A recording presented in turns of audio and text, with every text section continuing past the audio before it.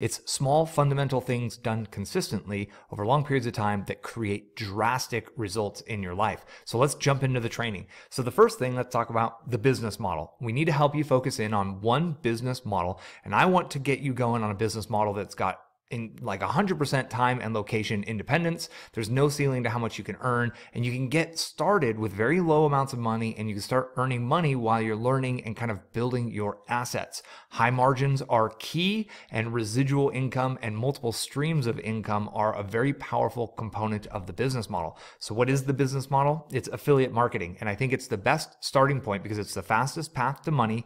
It minimizes the number of skills that you really need to learn. You don't have to become a master of sales copy day one, because that's an extremely challenging process. I'm still learning, even after 10, 15 years of making money online, I'm still really sharpening my skill of copywriting. So you get to eliminate that from the skills you have to learn.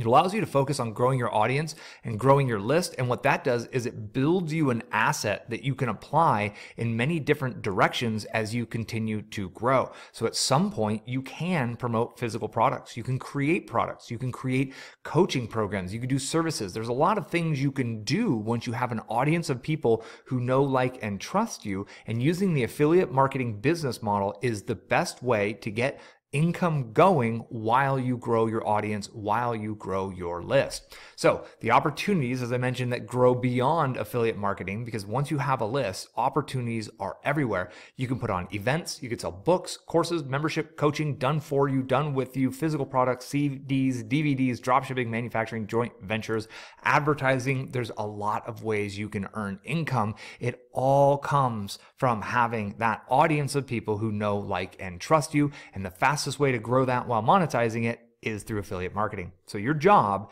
as an affiliate marketer is to save your audience members time and money by doing the research for them.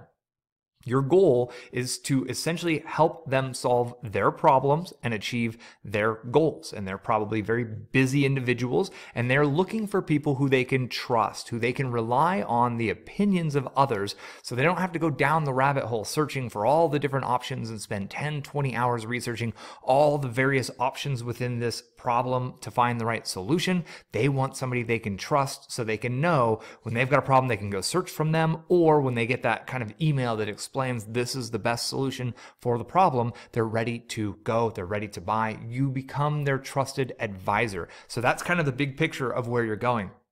And the whole business model is based on you giving value and really helping others. And it's an amazing feeling when you're able to earn the income that supports your lifestyle while giving value to others. The more people you help, the faster your income grows. The bigger problems you help people solve, the faster your income grows. And there's a great quote that I live by at this point in my life. You can have everything in life you want if you will just help other people get what they want. It's so true. Your income, your revenue, your kind of abundance is a byproduct of the help you're putting out into the world. How many people and how big of problems are you helping them with? So it's not a get rich quick plan, right? This is the fast track, yes, but it's not something that you're going to click a button twice and overnight have money come into your account. Those are the kinds of tactics that fake gurus try to sell you, and I'm here to be extremely real with you. And when you build an asset, it takes time. Just like if you were to build a real estate asset on a piece of property. You have to dig a hole, you have to pour a foundation, you have to put up framing, right? You frame the house, and for 80% of the build time, it barely even looks like a house. But then you get into the polish and the finish, and that's when it all ties together. It's a different type of analogy, but you have to realize that it just flat out takes work to build the foundation, to build your core, to build out your asset, but it's an asset that can generate income for you and your family for decades to come, as I'm walking proof of. So I like the freight train analogy. If you imagine a freight train that is hooked up like a diesel locomotive that's hooked up to 100 cars of coal or shipping containers or whatever they are, 100 full cars, and you have these diesel locomotive engines at the front of this train. It's at a dead stop. The amount of power and energy required for that freight train to get up to speed, which is probably about 60 miles per hour, is insane. It is a ridiculous amount of energy to go from 0 to 5 miles per hour, not to mention all the way up to 60. But once that train has momentum and it's at speed, it takes a whole lot less energy for that train to maintain 60 miles per hour. And that's what we're doing. All of the effort is front loaded, but once you get your momentum going, once you get your kind of routines, you build the muscles, you build the skills, it feels like it gets easier. You keep doing the same thing and you're able to generate a lot more significant and drastic results with much less energy input, thus freeing up time to do more of what you love, to travel, to spend more time with your family, or whatever those goals are for you. Let's talk about starting budgets. My wife and I started for under $100. That was all the money we could muster up. I literally remember it was $95.40 for a domain name and web hosting. And they didn't even install WordPress for us back in the day. Minimum, you're going to need to invest about $500 within your first year. It's not all up front. I think you could get started today for under $100 like I did. The bare minimum would probably be about $50. Really, if you're able to spend about $300 within the first month or two, it's going to give you some significant advantages, and you'll see why further in the training. If you're able to budget about $5,000 in your first year, you can leverage paid traffic. Now, paid traffic gives you an opportunity to grow your list more quickly. And again, your list is the ultimate asset that you're building. It doesn't guarantee that you're going to grow your list more quickly. It changes what you need to focus on. It changes the daily activities and the things you track within the business. I'm going to get really detailed on both approaches in this video. So if you're on a total bootstrap budget like I was, I'm going to cover the exact steps, the exact tools, how to get that going. If you're in a position where you're like, I could easily budget $5,000 over the next year, which averages out $450 or $400 a month or so, then in that situation, I'm going to show you exactly what you need to focus and how to get things going in that direction as well. For me, at this point, I am operating in both of these arenas, but I didn't migrate over to the paid side of things until really 3-4 years in. We were generating 10 grand a month every month. That's when I shifted my focus to add on more kind of skill growth, more challenges through going into the paid traffic arena. It's best to focus on one method first. So you're going to pick one of these two approaches and you're going to stick with it until you get momentum, until you get massive momentum, and then you can add on the other one as you choose. So you are going to be building skills no matter what. There's no way to build a successful long-term business that's going to offer you lifestyle income without building new skills. And building skills takes time. I don't care if this is surfing. I don't care if it's gardening. I don't care if it's shooting basketballs. Every skill, ice skating, right? Every skill takes time to learn. Now, each skill has a learning curve. That's the time it takes to really master the skill. And what I want you to do is focus on taking one learning curve at a time. And I'm going to talk about how we do this, but this is a part of my 90-day challenge idea. And really, it's about working with one skill, doing that one thing over and over enough to where it becomes easy. It becomes a habit. Your brain rewires to the point where publishing to WordPress or publishing YouTube videos or daily email marketing becomes your new normal. At that point, you're ready to add on the next skill and then the next skill. And that is how you build all of the different skills. If you try to do everything on day 2, you're going to overwhelm yourself. And that's a big problem. So remember, one new skill at a time will help you identify what that one is.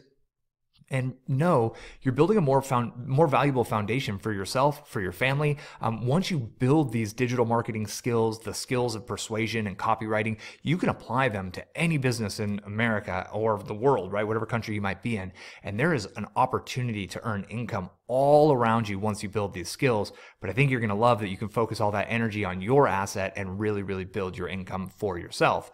So the number one challenge is overwhelm. For people getting going, there's so many moving parts. There's so many different things. And I already talked about this. Learn one skill at a time. You have to shift and become a producer of content.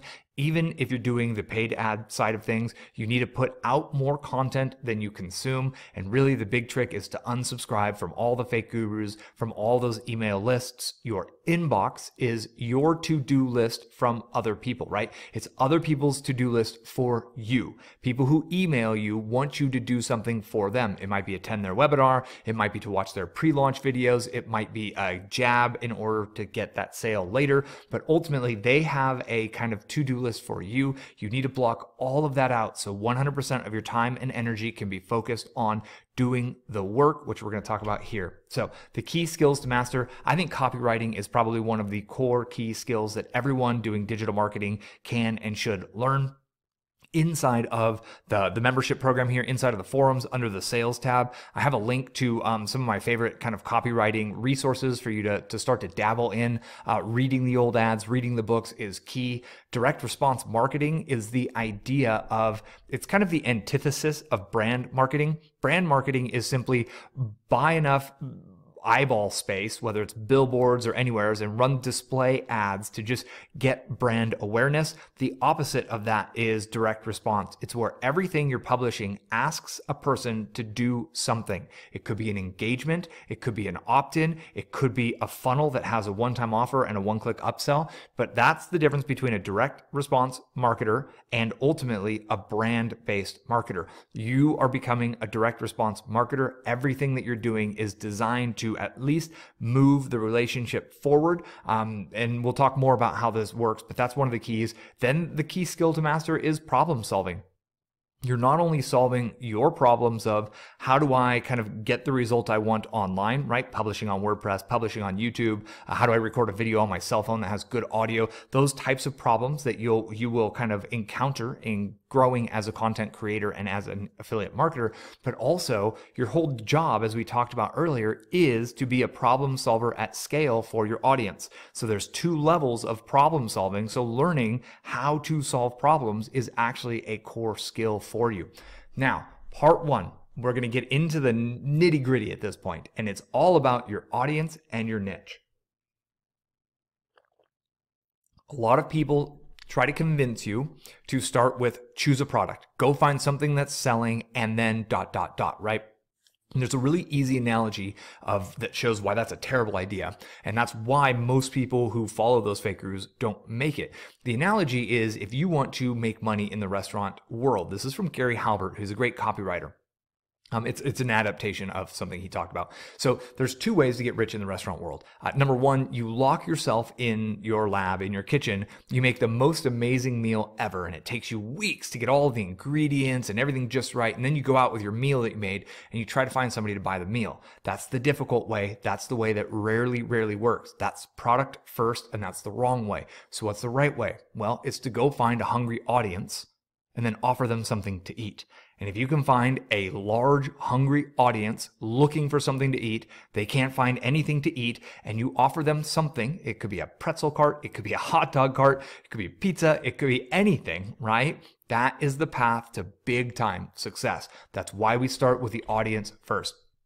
So, who can you help? Let's start by looking inside. Who do you have the ability to help? Look at your story and your results. Do you have an interesting story in any realm of problem solving within your life? Have you overcome physical challenges in your life? Have you overcome mental challenges in your life? Have you overcome professional or financial or love and relationship based challenges in your life? Have you lost a bunch of weight at some period in your life? Have you gone through something traumatic and it actually helped you kind of become a better person or a more fit person, or changed your perspective in some way, and that perspective could potentially help others?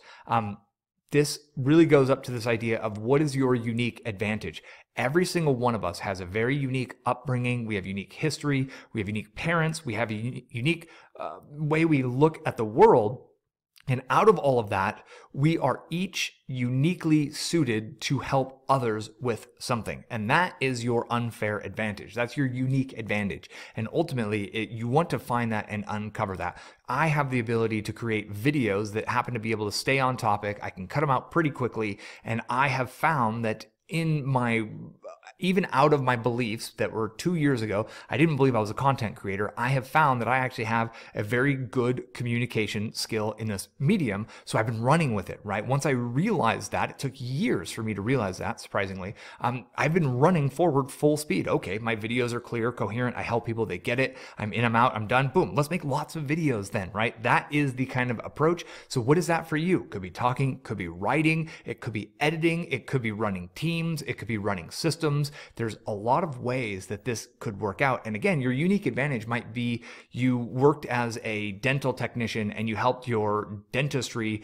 practice double their business because you implemented one or two systems within the front desk. And now you can go apply that to other businesses, other dental practices. That might be your unique advantage, that you got 20 years of experience in the dental practice world, working directly with customers, improving the customer value for that dentistry practice. So look into your past. What are those unique advantages? And then if you don't have a story, right? Because stories are so key. If you don't have proof already of something you've accomplished, something you've overcome, some story in your life where you went from the zero to hero, then build a story, right? It takes more time to build your story, but you can document the process as you go, which is a really powerful way to show. So a theory here is if I was, so I'm 6'1". If I weighed 315 pounds at 6'1", I'm in a dangerously overweight situation. And then I could document the process. If I get really committed to losing weight, I'm going to get down to 190, and I really, really focus in. I document the process as I try new diets, as I try new willpower hacks to get myself off the couch, as I try new exercise routines to get me going. I can document everything I do, and then my story of going from zero to hero is out there in the wild.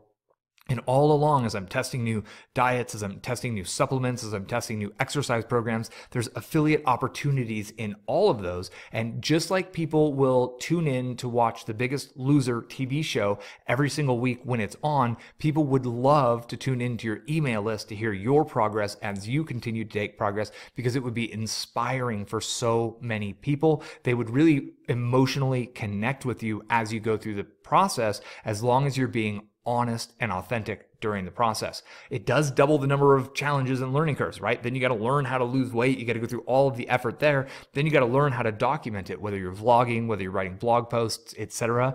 But it's worth it in the end. You get a dual result in that situation. You accomplish some big, positive, powerful life change. And also you do create an audience that becomes an email list and an asset for you moving forward. It's totally doable. It just takes more energy. So one of the core things for you to really think about is, can you really help people? And the answer is yes. Of course you can help people. Like, we all, human beings, are on this earth to help other human beings. That's a part of this human experience we're going through. So figuring out what's the easy way for you to help people, what are you already good at that you can help people with, is the fastest way. It minimizes the number of learning curves. It minimizes the time required. But if you don't have anything that pops into mind, well, how can you help yourself? What problems and challenges do you have in your life that other people have, and how can you help yourself? A lot of the best dating advice websites and gurus actually came out of a place of, I'm a total nerd. I don't know how to get a date. I don't know how to do the whole relationship thing. So they had to figure out the solution for their problem. And then once they figured it out, they started sharing it with others, and that's how they grew their brand. So ultimately, there's a process. You want to help yourself first, and then you want to help others. Helping others can be one-on-one, or it can be in small group format. And then once you've gone through the process of creating the kind of goal achieved for it, once you've gone through achieving the goal for yourself, then you want to focus on helping others achieve the goal. During this whole process, you're kind of coming up with your bit. It's your philosophy. It's your way of doing things. Your way to lose weight and get fit for someone who's 300 pounds is probably going to be different than the other person's way. And that's what you're learning through kind of working on yourself first, then working on others, and then you take it out to the world. And of course, you can document the process as you're going through on all three of these levels here. Proof is the ultimate key to everything. Your story is going to be extremely powerful. And if you have that documentation where it shows you in that state at where I show myself at 310 pounds, right? And then I've got now the videos, I'm 220, getting pretty darn fit and working my way down still. The proof is in the pudding in that situation, right? Like, you can see clearly that I am well on the path to achieving the goal. Your audience is naturally skeptical. Most human beings are skeptical by nature. I think it's something wired into our brain, and especially more so online. Many people have been scammed online. A lot of people have bought into courses that don't quite deliver on their promise. They've had troubles getting their money back. They've got stuck on subscriptions that they weren't able to cancel. So the skepticism is big time, and proof is how you overcome the skepticism. Proof with your personal story, but then third-party validation through proof is super powerful through case studies and really testimonials showing that you've been able to help others. That's one of the only ways that they're going to get the belief that you can actually help them. When they see that you've accomplished the goal and you've helped dozens and dozens and dozens of other people accomplish the goal as well, it becomes that much more believable that you might be able to help me. Because we all think that, oh, well, if you knew how messed up I was, then you wouldn't say you can actually help me. And it's like, no, no, no. When I built my business, for example, in this world online, I had zero money, $50,000 in student loan debt. I had to move back into my parents' house because I had no rent money. I had sold both my car and my wife's car, going all in on a fake guru scam. I was I was beyond flat broke. I was negative 50 and I couldn't even pay my student loan bills at that point in time. And I was about to go into collections. That's where I started this process of growing a business online. So if it worked for me, it can work for you type situation, right? We all think our stories are super powerful, but then you realize everyone thinks everyone's story is super powerful, and we all think we're kind of messed up. So being honest and acknowledging that, just like I share my story, I didn't jump on the scene and get this all dialed in my first try. I've failed repeatedly. I've failed purposefully, kind of constantly, to really find the things that work. And ultimately, that's why I'm able to share this with you, which is probably a reason why you've bought in to this membership program to get this training, right? It all works in this way.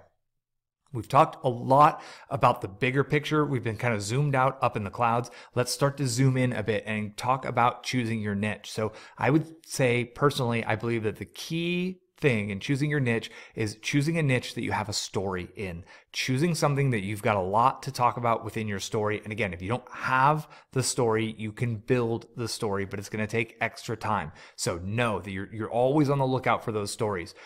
You want to find an underserved segment within the big three niche, right? So the big three is love, health, and money. And if you can find an underserved segment within that big three, that's where you have the possibility of standing out. It's extremely difficult to go into the dating advice market. It's not that difficult to go into the dating advice for 60-year-old divorced men or dating advice for 60-year-old widowers, right? Like there's these sub niches of people who have problems, right? We all as humans feel unsatisfied or unfulfilled when we don't have companionship. So there's this longing for companionship. And if you've gone through that and you have a story around that and you can help others with that, another example would be like CBD oils, for example, right? If you have a compelling story about how CBD oils helped you overcome some physical ailment, helped you get through chemotherapy with cancer, etc., and that's a part of your story, and you want to go promote CBDs to other people, that story is going to be one of the most powerful aspects of your entire affiliate marketing business. Lastly, you want to find passionate, addicted buyers. So passionate buyers are people who are they are consumed by that niche that you're in. Now, this consumption can be one of two ways. Number one is the physical ailment. I have this problem going on in my life and I am consuming myself with the different ways to solve the problem, right? Someone who wants to lose weight might be consuming themselves with all of the different diets, with all of the different exercise programs, with all of the different supplements, right? With all of the different procedures available. That is a very passionate person.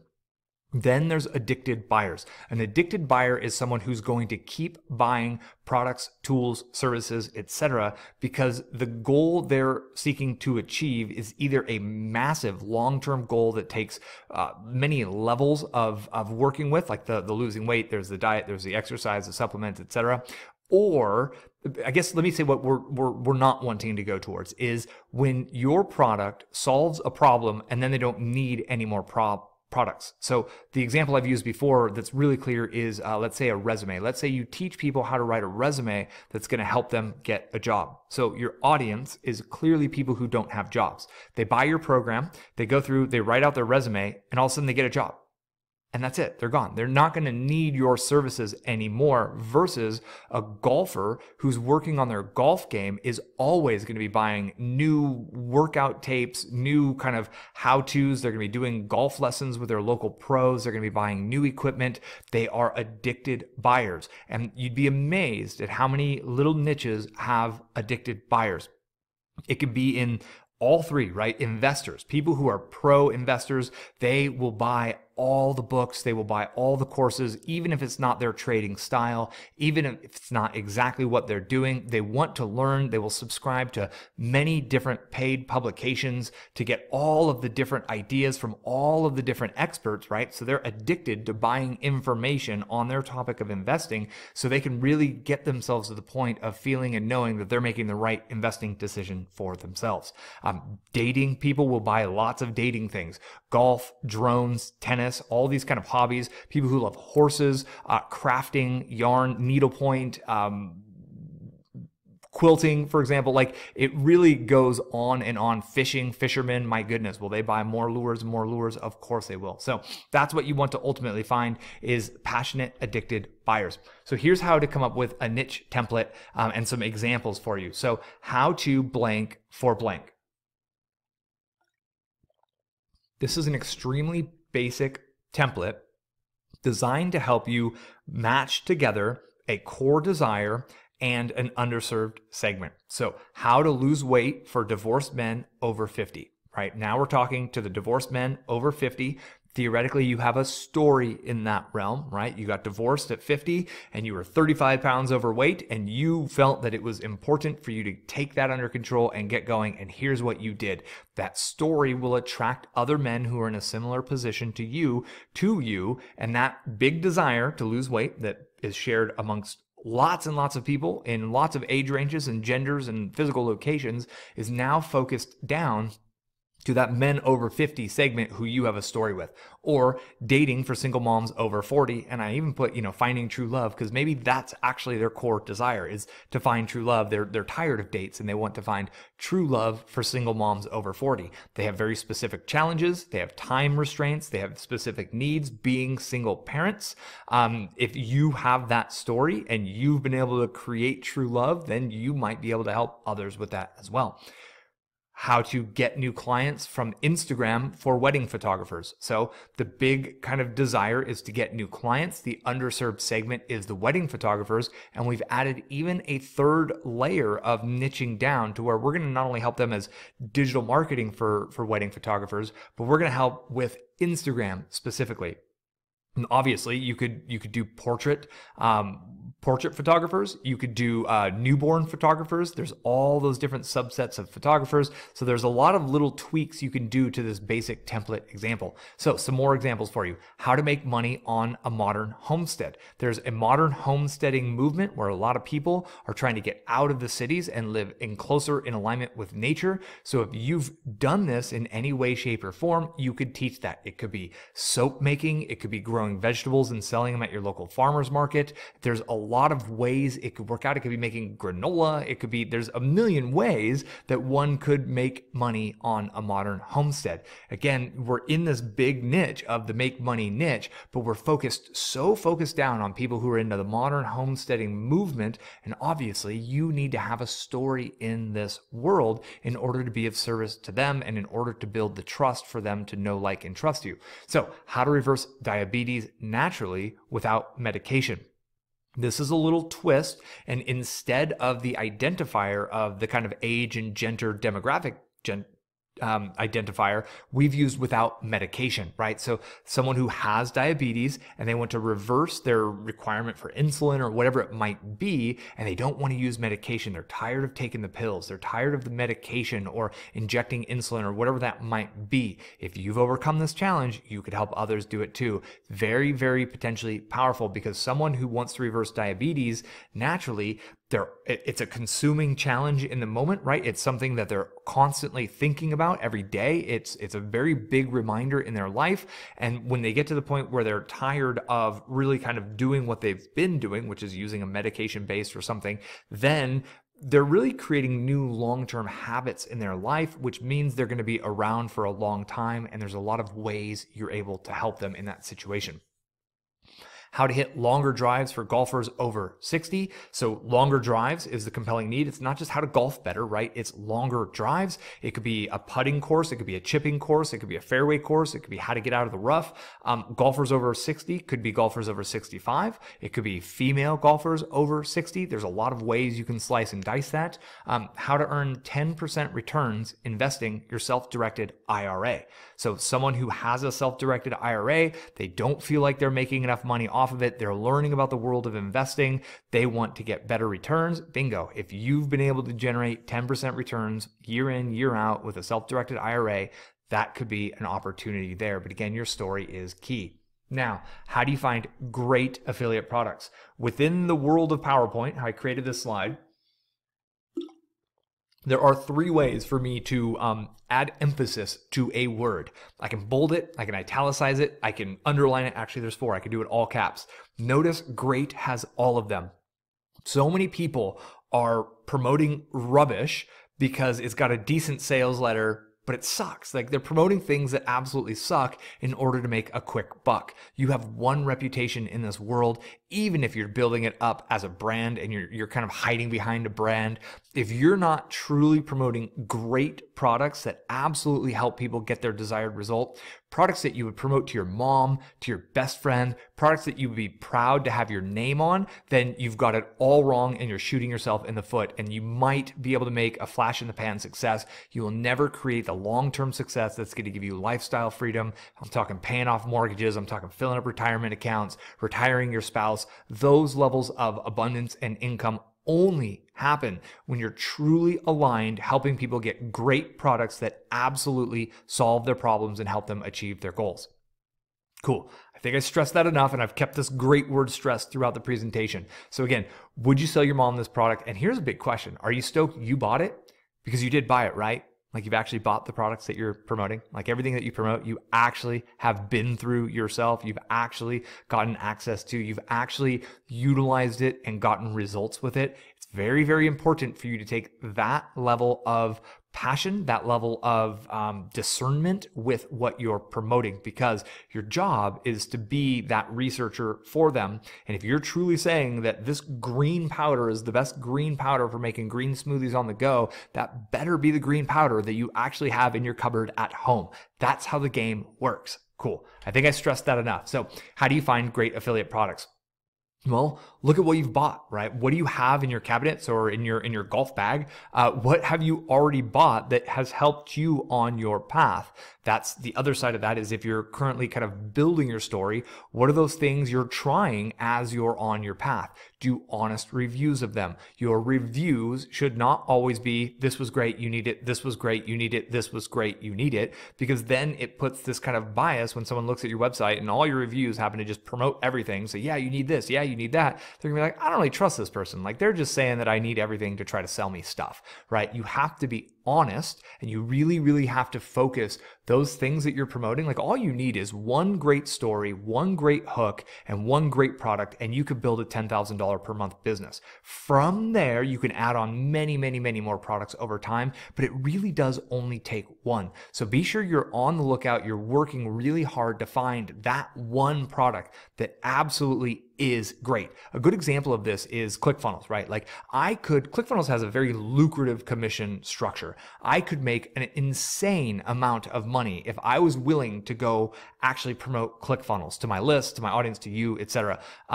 I think it works for a few people in very select situations, but it's not as broadly beneficial as they try to make it sound on their stuff. So I could ignore the fact that it's buggy. I could ignore the fact that they have rubbish support. I could ignore the fact that it's a closed system that kind of locks you and handcuffs you into those monthly payments that you don't need to make in order to make a buck, right? I could do that. But instead, I took the opposite approach of being very, very brutally honest about ClickFunnels, about my experiences, and about the alternatives. And that actually has been a good differentiation for me, but it's built a lot of trust because everyone else in the world promoting ClickFunnels is like, oh, you need it, it's the greatest thing ever, because they're all thinking about themselves and those big old commission checks they're hoping to get, when I am that breath of fresh air being like, I don't know, this is why I left it, right? My video on why I left ClickFunnels is a hugely positive, powerful video that's connected me with a lot of interested people. And it was through my willingness to be vulnerable, to be honest, to put myself out. I get flamed on that, right?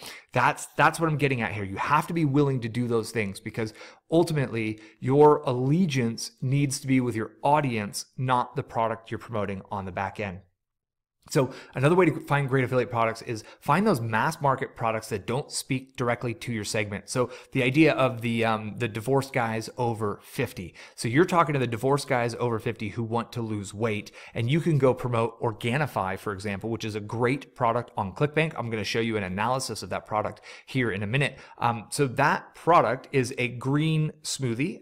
It's a green powder to make smoothies, and it is a weight loss product. And ultimately, they're kind of just like the best green smoothie stuff for everyone because everybody needs green smoothies. So they're a very broad mass market product. And when you really focus in and you own that segment and you dominate the segment of men over 50, right? You know where they're at. They're busy. They're professionals. They got kids. They got lives. They got all kinds of stuff going on. And you're able to tailor that product specifically for them. You can literally dominate that segment of the niche because you've now made this mass market product seem like the exact thing for them. And ultimately, that would be one of the supplement side of things. Then there's the exercise program. You could do the same thing. You go find this broad mass market exercise program that is amazing, and you help them realize how it's specifically amazing and tailored for them being a divorced guy over 50. So you actually become the interpreter, if you will, of these mass market ideas, products, and concepts down to that specific niche. And you take everything. So you would look at all of the ingredients in the green powder for the green smoothies, right, from Organifi, and you would talk about how each ingredient is extra beneficial to them being a man in his 50s because he has different needs than a young, strapping 23-year-old, right? So you kind of become that interpreter on how this all works for them. So this little mathematical equation, ClickBank gravity plus the rebill amount equals a high average dollar per sale. Let's actually get in. So this screenshot right here is from within the ClickBank marketplace. Now I do have a separate video on how to analyze ClickBank marketplace, but I think this will give you a good enough overview to get you going. So up top, you can see I'm in the health and fitness category. I did not zero down into the weight loss portion. I just kept it at the health and fitness because I want to analyze all of the different products in the different categories. Sometimes vendors on ClickBank will put their product in a less competitive category. They might give up a little relevance to try to get a top ranking. So I like to look at all of them. On the left, you can see I set the gravity from 5 to 100 plus, and I set the average dollar per sale at $29, which means a minimum of $29 per sale. And those are the only search parameters. When I got my search results, I sorted the results by the average dollar per sale. You can see that with the top arrow pointing right. The drop down, I set it to average dollar per sale. Here are the two that showed up. Organifi, which is a green juice, and also BioOptimizers, which is a digestive supplement. I believe it's like a probiotic. So you'll notice I've got the arrows underneath pointing to the affiliate pages on each of them. I kind of talked about this in the Big Idea workshop that you can go inside of their affiliate programs and you can figure out what their big idea is, generally from the tools and resources they give you as an affiliate. I don't usually use the swipe emails. I don't really use their banner images often. I will sometimes in very hyper-relevant content, but I'm more in there to try to figure out what is the hook that they're trying to get me to communicate for them. And then I'm analyzing it with, okay, how does that resonate with my audience? The guys over 50, the divorced guys over 50, right? I'm always trying to take that tweak on it for my segment. So in the boxes, you can see the average dollar per sale on both of these is over $90. That means when you make a sale, on average, it's going to be almost $100. That is amazing how much money you making $100 per sale without having to create the product, without having to create the sales letter, without having to create the marketing material, without having to create the supplements and the distribution and the fulfillment. And like, this is why affiliate marketing is such a powerful business model, is because you get to tap into this power. So down below, I've got it circled on the lower one. That's replicated up above the stats. You can see the initial dollar per sale on Organifi at 77 bucks. On the BioOptimizers, it's $42. So that's the average front end sale. So in this, the BioOptimizers, most people spend a little less on the first purchase, but the rebill potential goes higher. If you go 2 to the right, you can see the average rebill total. For Organifi, it's $191, and then down for BioOptimizers, it's $256. That's a huge potential sale for you with the rebills. So what I'm trying to help you understand, which is what we talked about in the last slide, is products that have a low upfront cost for your customers, but a high rebill percentage and a high rebill value means you can promote a product that's not terribly expensive. A $40 supplement is not out of control. It's not a $200 supplement, right? It's a very kind of, it's in alignment with all of the other supplements that they'll see at their Whole Foods or their natural grocers, their vitamin cottages. Then the company themselves, through their funnels, through their follow-up, through their remarketing, etc., makes additional sales for you, generating additional kind of commissions for you. You work on driving front-end sales, they're optimizing the back-end sales. So do you notice how it says average percent rebill? So on the top one, on Organifi, it's 46% of the people who buy rebill. And on the lower one, it's 28% of the people who buy rebill. So on the lower one, 1 in 4 sales will buy more than just the one thing. And on average, that person who buys more will spend $250. So on average, 1 in 4 sales that you send them will generate over $250 for them. It's pretty amazing. So on Organifi, it's about 46%. So almost half the people, so almost every other person who buys their first Organifi powder is going to buy again. And on average, they'll spend $191. So every other sale you're sending them is a $191 sale. I think it makes sense. What I'm trying to get at here is that you want to promote great products that are not only proven to help people, but they're proven to sell, right? They're proven to have good copy on the landing page. They're proven to convert. And you can see with a gravity of 80 for Organifi, that's kind of one of those numbers. It's a ClickBank only number. It's something they made up, but that means, well over 80 different affiliates are actively selling and making money with that program. That's why I set the gravity to a minimum of 5. That it's actually a factor of, it's not there's 5 affiliates. It's a larger number. It's a weighted average type thing. But all you need to know is that seeing a gravity of over 5 and up in the 50s, 60s, 70s means tons of other people are making sale, which means their sales copy is working, right? They are able to convert traffic into customers. You have to make sure you're aligning with great products, and part of a great product is that it gets the desired result for your audience, but the other part of a great product is they get the sale. So when you send them traffic, they're actually going to convert sales, so you actually earn commissions. And these are really the key pieces that we look at, and you can analyze the ClickBank marketplace in a bunch of different niches. Ultimately, I believe that your goal should be to find 5 to 7 great products. You're talking excellent product ideas, excellent sales copy, a good value for them. It's best when it's that low upfront fee. Under $50 product on the front end is so much easier for you to sell than a $200 product on the front end. And you want to find 5 to 7 different products because you can promote multiple things through your email list. And also you're going to need to test different offers to see which ones actually resonate best with your audience. Don't think that finding one great offer and like, oh, I found it, this is it, I win, right? It's never that easy. It takes a lot of testing and tweaking. More ways to find great affiliate products beyond just looking inside of ClickBank. just go to Google and search your niche and then affiliate program. So literally like weight loss, affiliate program, and start looking at the results that show up. And essentially you can find your way onto their affiliate programs. A lot of great products in our world aren't on the affiliate networks. So they don't run on ClickBank or ShareASale or the other ones. What they're doing is they're running it in-house. They manage it themselves with their own internal technology. Infusionsoft is a great example of this kind of technology. Most of the big people using Infusionsoft to run their businesses run their affiliate program in-house. ClickFunnels on the higher level also allows people to run their own affiliate program in-house. So you would need to find the product and then find their affiliate program in that kind of a situation. So another thing is just go find the great products, right? Go search around on Google, find the absolute best golf widget, right? The golf training thing that's the best in the world, and then just search their site. Control F for find and search on their site for the word affiliate. See if you can find if they have an affiliate program.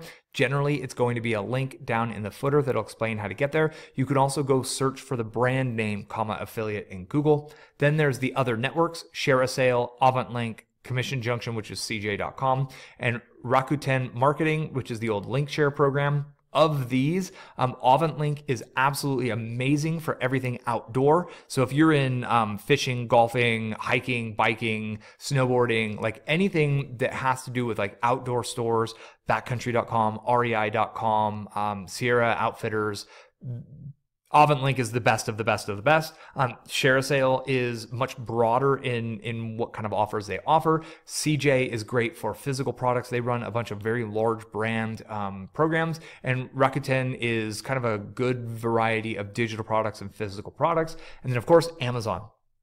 Amazon's the biggest merchant that has a affiliate program that I know of. I think they pay more to affiliates than, well, not more as a percentage. They have a low percentage rate that they offer, but everyone trusts Amazon already, so you can make really good sales. I've made a lot of sales on Amazon through their affiliate program with the books I recommend, because as I read a new book and I'm in love with it, I'll send it out through my email list with a recommendation. It's a very small percentage of income, but it's just one of those other little multiple streams of income, and they all add up significantly at the end of the month.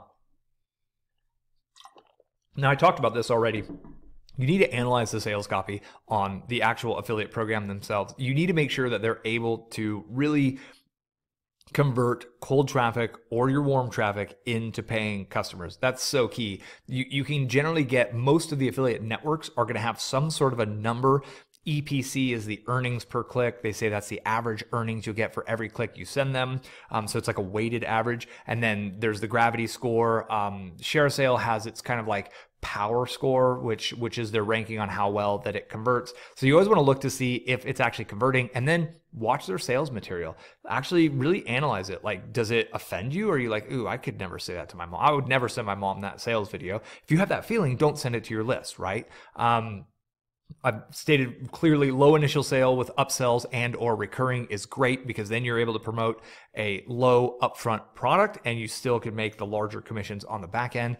And that idea of, would you recommend this product to your best friend based on the sales copy, right? Because sometimes you might get these sales videos for these weight loss products that use kind of shady-ish type persuasion techniques, and you're like, man, I don't think I could put my name on that. Great, honor that and don't. My wife and I have walked away from many, many, many opportunities to promote things because it's like, I couldn't really put my name on that for one reason or another. So know that that's a part of the game.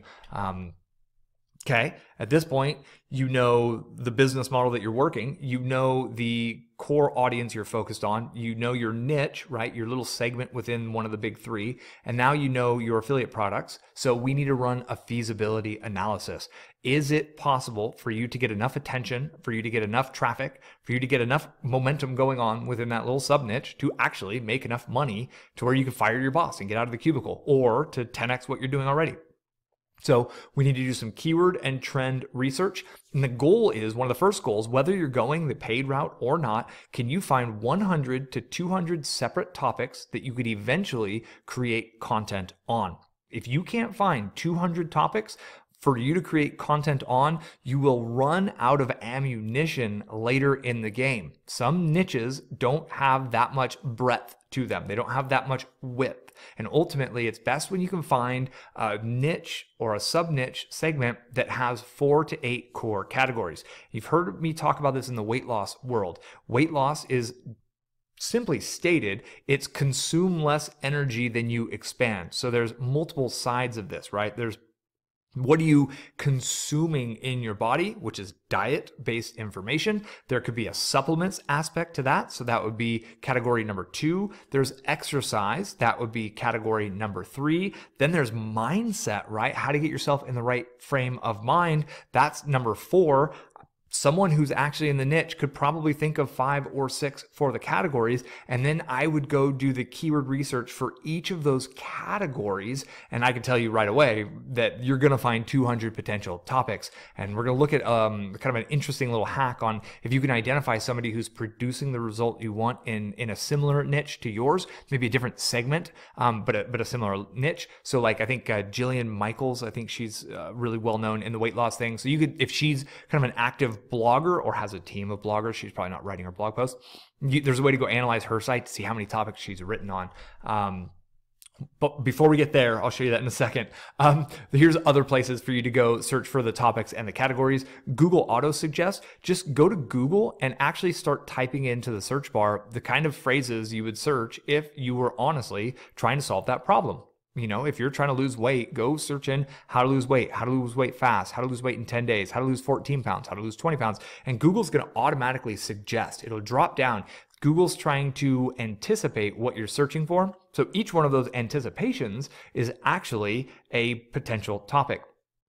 AnswerThePublic.com is kind of a goofy website that it's got this weird dude on the front who's impatiently waiting for you to type in a search phrase. But you type in a search phrase and it analyzes your search phrase in several different ways, and it gives you this big kind of wheel of responses, a lot of different questions, how-to questions, why type questions. So go through and pick out the different ones. You don't want to just see like, oh, okay, Answer the Public came back with 100. I'm good. You really actually need to think about this. You need to take time with each of them and be like, is that really actually relevant to my 50-year-old dude trying to lose weight who's just recently divorced? Like, okay, cool. Like that is, put it on a spreadsheet. Probably best to build a spreadsheet or a notepad at this point just to have it all done so you don't have to go back and rework it.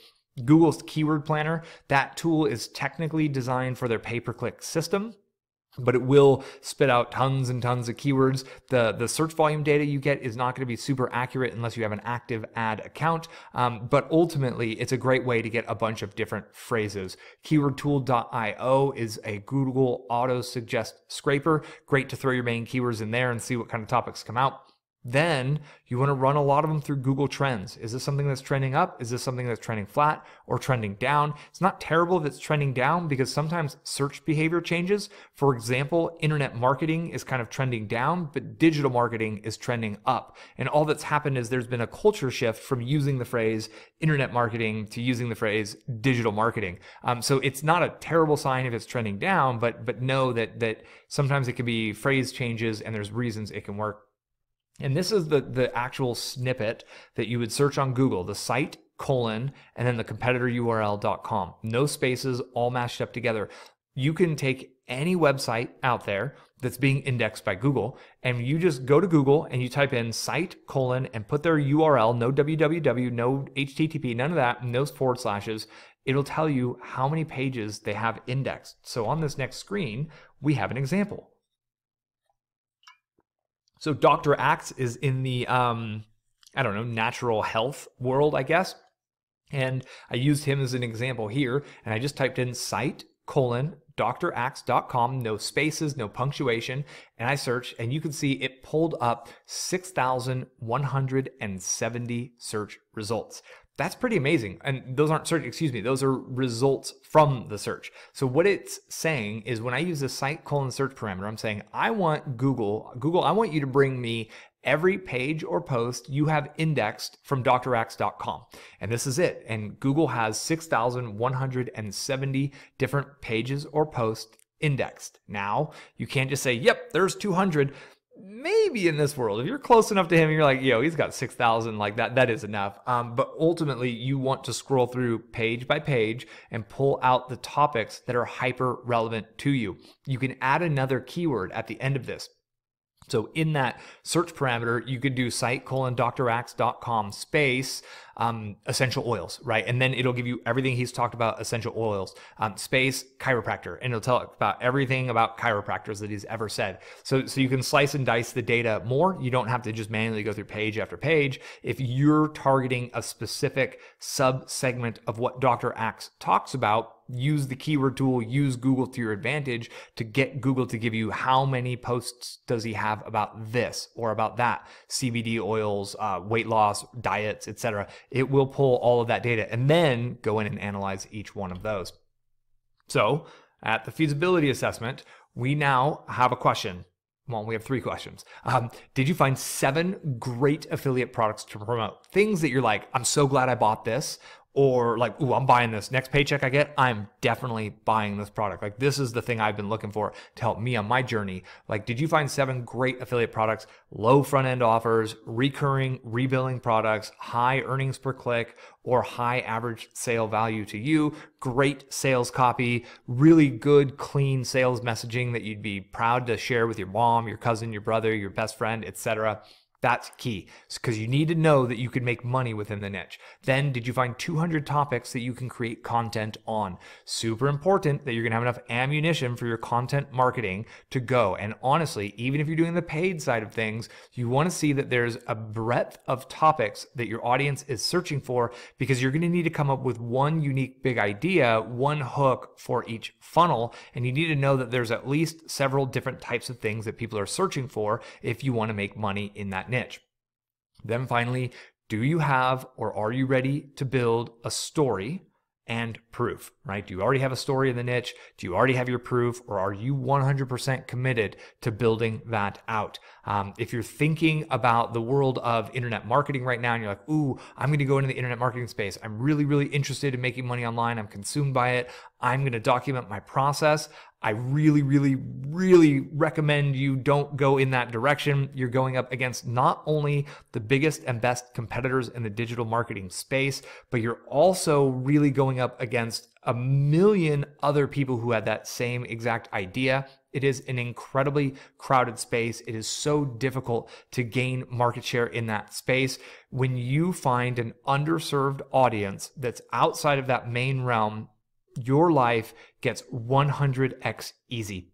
The reason my wife and I were able and are able and have been able to create the lifestyle business that really truly it's incredible is because we found an underserved audience and we've gone and given a ton of value to that audience, right? We've really built ourselves out as kind of some of the foremost people within that tiny, tiny subsegment of our world. And that is why we were able to create this success. It's not the fancy digital marketing. It's not this brand that's bringing in the bacon in this family by any means, right? It's really the reach and how we're able to stand out because we're being of service to a small niche. So let's keep going. Now we're into the build your audience, and this is where the paths split, right? This is where we kind of will look at the $500 first year budget versus the $5,000 first year budget a little bit separately.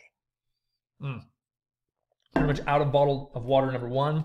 I'm gonna go on to my Waterloo. I don't know if you've tried these. They're kind of like LaCroix. It's sparkling water with black cherry essence. It's about the best darn thing in the world.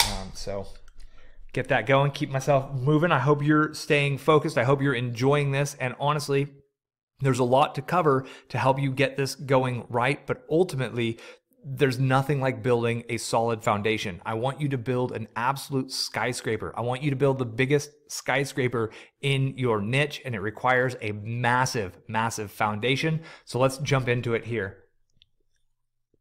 And I've said this repeatedly, how much money do you have to invest? Can you do 500 in your first year? Can you do 5,000 in your first year? Pay per click is possible when you get over the $5,000 mark in your first year. And pay per click can increase your reach and your lead growth faster, but it doesn't guarantee it. You got to be pretty good at what you're doing. And there's a really good chance that you're going to spend most or all of that money learning things that don't work to find that one thing that does work that you can then do over and over and over. And that might not show up until year 2. So you have to be willing to truly invest in the data and the ideas.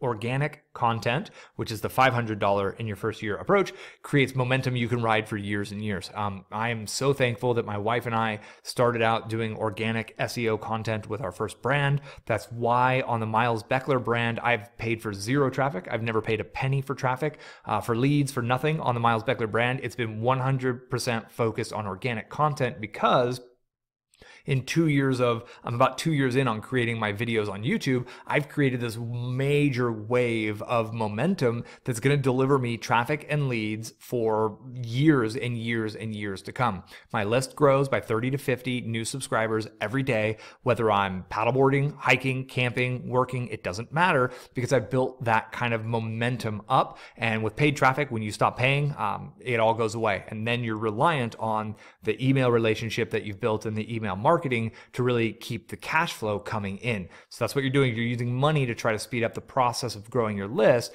but then you need to really become a great copywriter and email marketer in order to keep the cash flow coming in from that point. So there are going to be some links in this. Obviously, they're not clickable. Underneath this video, probably in the next post below, I'm going to organize all of these for you. So all the clickable links are below, but stick with me through the video and then you can come back and reference that as you need, or you can copy and paste that into another notepad for you. So don't feel like you need to write all these down is what I'm getting at. So the recommended tech stack, I recommend no matter which approach you go, web hosting and running on WordPress, you own it. My whole DIY sales funnel video series is designed to help you get that. You can get access to the hosting that will install WordPress for you at the link right there. Then Thrive Themes membership. You do need the full membership, which will give you the theme. It'll give you the architect so you can build the landing pages. It'll give you the split testing tool. There's even the quiz builder so you can run quiz-based funnels. Really, you do need the full membership itself. And then Aweber for email marketing. That is where you collect your email leads. That is the system that you program with your autoresponder sequence. So it will automatically help you build a relationship with your subscribers. And that is the system you use for your daily broadcast emails. So that's the tech stack. I don't care which way you're going. I do recommend that. There is a little tweak to it here. And we're now into the $500 budget approach. So first question you need to ask yourself is how can you best create content? You need to figure out what is your core content creation strategy. Written posts, podcasts, or videos. You choose one because humans will either listen, we will watch, which is obviously listening and watching, or we will read. There's the three ways you consume content. Therefore, you need to figure out which way is easiest for you to publish content. And if they're all challenging, well, you're going to have to get good at one of them, so pick one. If I had my choice, I would wave a magic wand and deem myself a great blog writer because your blog content that lives on your optimized WordPress blog is going to get picked up by Google. There's more people searching Google every day than any other search engine in the world by far, and you would effectively be able to get the most traffic. Plus, you control the environment so you can display pop-ups over your content. I believe it's the fastest path to list growth. My wife's list is 6 figures. You know, hundreds of thousands of subscribers have gone through her list. And a big part of the reason why her list has grown so fast is she used writing as her core content strategy and still writes great blog posts to this day. Now, the flip mode of that, I saw my wife create significant success writing blog posts. I thought I had to blog. So the milesbeckler.com website has been up since I believe 2010. I've been publishing very, very intermittently from about 2012 through about 2016, trying to force myself to write. But I don't love writing. It's not in my DNA. It's not my core content strategy. It wasn't until I really was all in on YouTube, and then it was like, wow, this is fun. I like this whole video thing. Then I built a system to transcribe and edit my content and get it onto my blog. So it took me many, many years that were wasted before I found of trying to produce content before I found my core content marketing strategy. If you like talking, but you don't want to like have to get ready every day to be on camera, or you just don't like being on camera, go the podcast route. Podcasts are an amazing way to grow your audience, to grow your reach. It's a very intimate experience with people when they pop in their earbuds and they have that one-to-one, and you can do a daily podcast that delivers excellent value, and you can definitely get known and grow a massive, massive audience quickly. You can build all the traffic you would ever need to build an incredibly successful business through podcasting alone. So again, the freight train approach. You are at zero, you are at static, you are a diesel locomotive connected to hundreds of cars filled with millions of tons of whatever is in the shipping containers, right? So it takes an incredible amount of energy to get that momentum going forward. Be ready for that. Invite it, welcome it when you feel like you're just chug and everything's tough. You're right where you should be. Breakthrough, keep going. It will get easier as you get better flexing the muscle. You have to create one great piece of content every day for 90 days. I don't care if you're doing podcasting, videos, or blogging. That is really where you have to get to, because you need to flex the muscle. You need to create those new neuro firings, those new neuro pathways in your brain. You need to create new habits, the new habit of being a producer of content. How do you do that? You produce content day in and day out like it's your job, because it is, for 90 days straight. If you can only do one piece of content, great piece of content every other day, then it's a 180-day challenge, and you're going to do 90 pieces of content in 180 days. I really highly recommend you condense that learning curve down. The big question is, how fast do you want the desired result? So the faster you get into content creation mode, you get better at creating your core content, the faster you can move on to the next steps in the learning curve. But ultimately, it is up to you. I do honor the fact that everyone's life situation is different, and we all have different time constraints, time restraints, and needs. Push yourself is all I'm going to say in that situation. You can do more than you think you can. I know you can, because I'm currently amazed at what I'm putting out. Didn't think this was possible for me, and it's been one step at a time. Focus on one core content strategy only at first. This is so important. Focus on one. If you're doing the video thing, just do the video thing.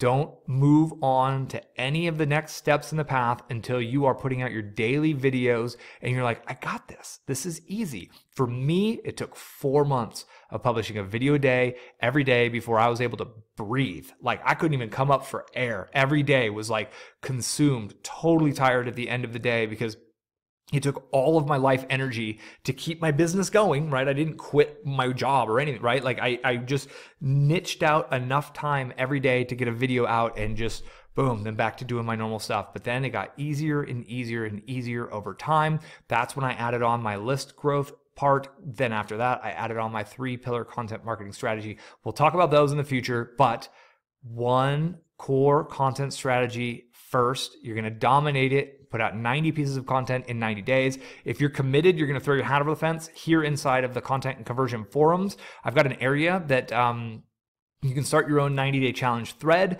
where you could announce your channel, you can announce what you're doing, and then every day, if you want to come in and put a link in your personal thread, keep it all in one thread so it'll keep it nice and neat and organized. Keep yourself accountable. Pop your daily link in there to keep yourself accountable. Let us know you're doing the work. You can get some encouragement, you can get feedback if you want, but ultimately, it's just mainly about that accountability. My first videos were terrible, right? They just were not great videos, and that's okay. You'll get better over time. No one was great at basketball. Shooting basketball is the first time they tried it, right? It's the fact that the greatest shooters in the world shoot thousands of baskets. They practice more than anybody else. They've spent more time doing the craft. So this is how you get going and get good at the craft. Then the next thing you want to add on when your core content strategy gets easy is adding your first lead magnet, which is how you grow your list. You're going to take one big idea and you're going to turn it into a free giveaway. I've got the whole big idea training to help you really learn how to come up with and analyze and find this big idea for you. And you're going to test different things. I didn't get my first opt-in going on my channel for months. I think it was month 5 that I actually got my first opt-in going. You can build your lead magnet while you're doing your 90-day challenge. It can be, which mine is now on milesbeckler.com, it can actually be a lot of your different videos linked together in a more coherent, cohesive way. So you might be able to take some of your videos that you've made in the first 2 months and turn it into a 7-day fast start boot camp, right? You can do a 7-day boot camp to losing weight for guys over 50, divorced guys over 50. And you just go grab 7 of the videos you already made, add a little bit of extra content, link them together nice and neat and tidy. Boom, there it is. Now all you need is your opt-in page and you're tied into your email autoresponder system. Give your audience an experience through your lead magnet. That's so key, is to give them an experience. So if you're in the weight loss segment, the experience doesn't have to be losing the weight. A lot of people kind of mistake that idea of like, oh, I need to give them the end result. No. You need to give them an experience to get them off the path. So ultimately, if I'm a 52-year-old guy, I'm a couch potato, I spend all my evenings drinking beer, eating Cheetos after work, and like, I'm just like, that's my life. And I find your content and I go through your opt-in and you give me a 7-day challenge and I take your challenge, and sure enough, I'm getting off the couch and I'm walking around the block twice a day, every day. I'm on the path. If you can help me make that little tiny shift, not only am I going to be like, wow, like I trust this guy, I feel better, I'm going to have an experience, and it's based on your help. You are quickly moving into the role of being the trusted advisor in that situation. So figure out what that is for you, for your audience, how you can help them take a step, right?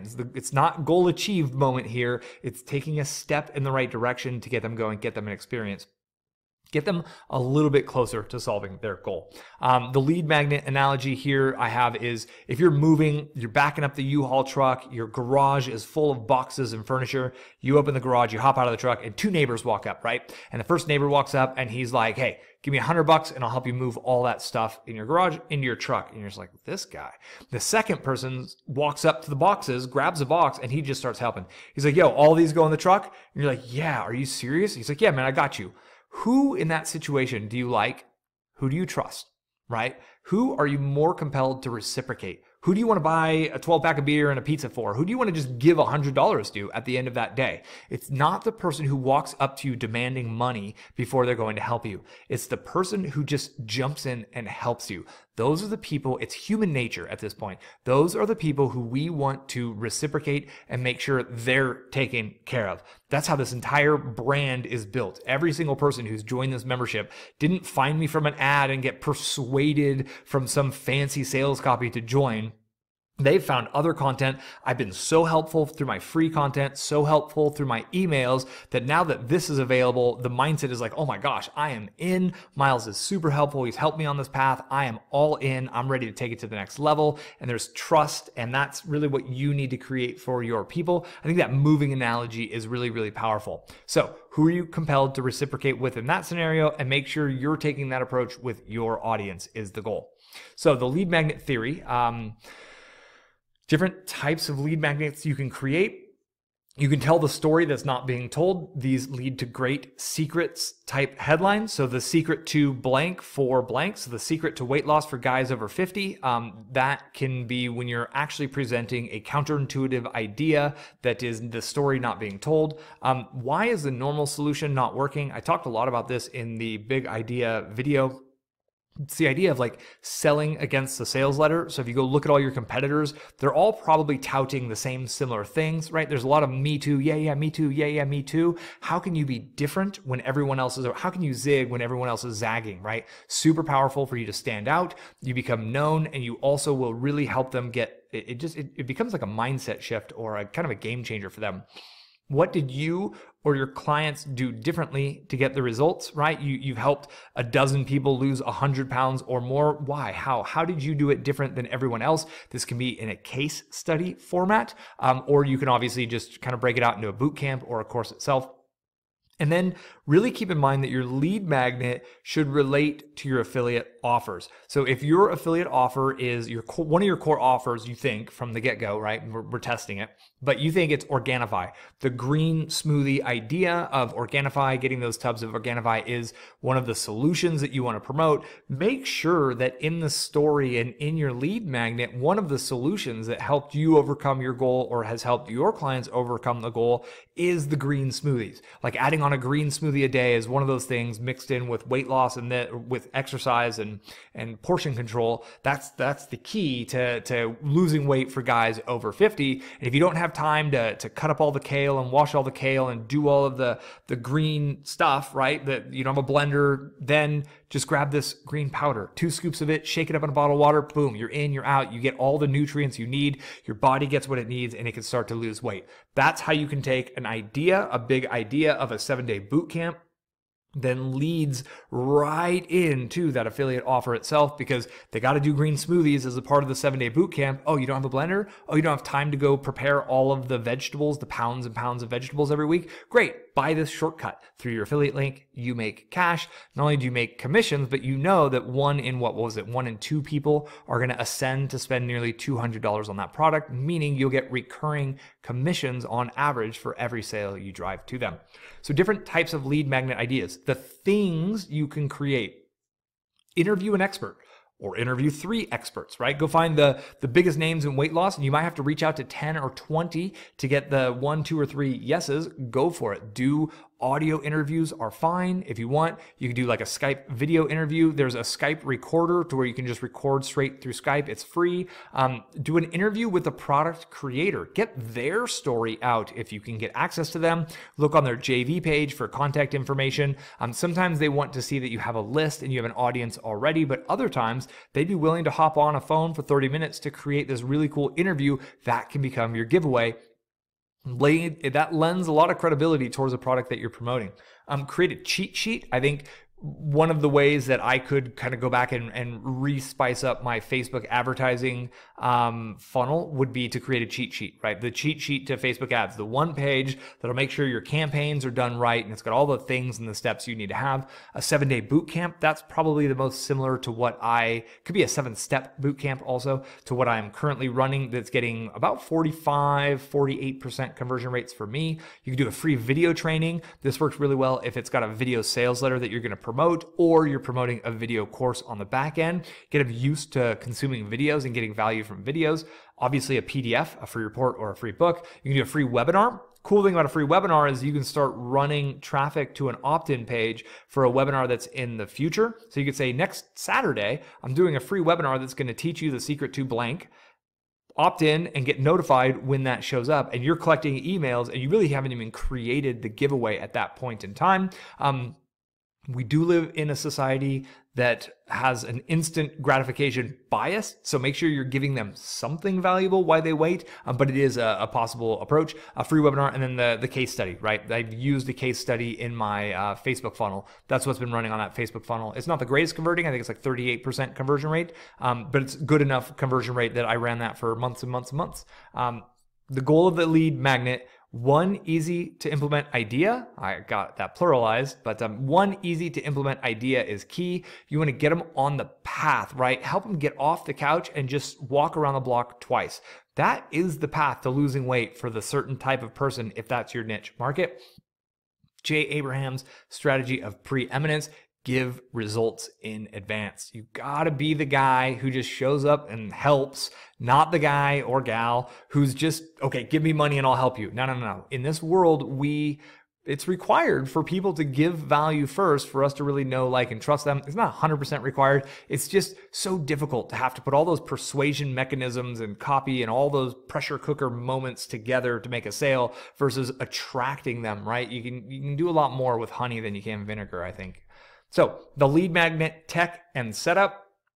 So the Thrive Leads pop-up, that's for if you have content on your blog and you want your opt-in to pop up. That video will give you access to this. Again, all these links are going to be below the video.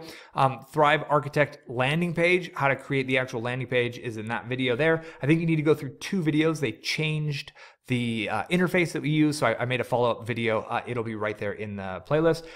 Then the Aweber list and the follow-up, how to actually physically set up your follow-up sequence, and then how to set up your broadcast segment inside of Aweber.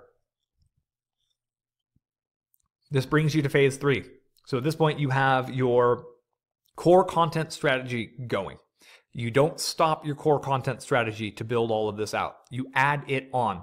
So you've done your core content strategy enough to where it's easy enough that you have breathing room to work on the next learning curve and challenge. That's when you create your lead magnet. You want to get this tested as soon as you can.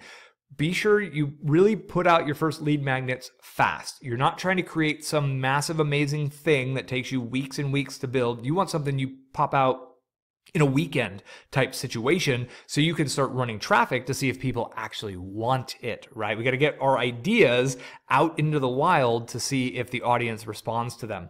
Then you start email marketing, because at this point your list is growing because you have traffic coming in from your audience growth, from your core content. Then you have your lead magnet that brings people onto your email list. Once they're done with your autoresponder, they're sitting on your broadcast segment, and you need to email them regularly to further give them value, help them get closer to achieving their goals. This is also when you get to promote additional affiliate products. So helpful and infotaining emails will build the relationship fast. Do a 90-day challenge email marketing. Send an email a day every day for 90 days. I think you'll be amazed at the results. I have been in my life. My wife has done this before. It's amazing. And our self-talk is like, ooh, I don't know.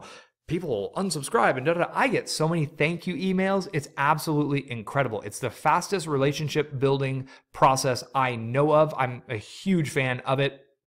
At minimum, increase your frequency. Do at least 2 or 3 times what you think you can or should. A minimum of every other day emails, I think you should really focus on. And then, so what's cool at this point is you're starting to use your emails as kind of ideas for more content. Or as you're doing your core content, you're starting to email back to your core content to drive additional traffic to your core content ideas. And your core content pieces might have affiliate links in them, right? You might be doing a review of the 3 best blenders for those people who don't want the Organifi. And then in the review of the 3 best blenders, it's all affiliate links to Amazon. You got the Vitamix, the NutriBullet, the Ninja, whatever it is, right? That is a great way for you to continue to add more revenue through giving value. So going beyond your 90-day challenge, once you're done with your 90-day challenge, you need to continue making content. You don't stop. You can shift into what I call the marathon runner's pace, which is, for me, it's been 3 videos per week is what I've done for about a year and a half. So the first 4 months were a video every day, just to really flex that muscle enough to make it habit, make it second nature. Then for the last 20 months after that, it's been 3 videos per week. I just went Monday, Wednesday, Friday. Sometimes I do Monday, Wednesday, Saturday. I give myself a little wiggle room there, but that's it. And then I'm super consistent. Then you want to get to where you're syndicating your core content onto all 3 pillars. So this is when I worked on adding on, my second pillar I added on was the blog. So I added on a team who transcribes my videos with a tool called Otter.ai. Then they take the transcription, clean it up, edit it, make it a nice readable post, publish it onto my blog. Then we rip out the MP3 file, put that MP3 file up on a podcast directory. Now my content is in all 3 formats, right? The video to watch, the audio on podcast to listen, and the written word to read. So it doesn't matter what learning style my audience has, my content is being prepared for them, because not everyone wants to watch videos. Not everyone wants to listen to podcasts. Not everyone wants to read, but most people want to do one of those 3 things. So get your content on all 3 media, and you'll be amazed at how much extra reach you get with that same content you've already creating.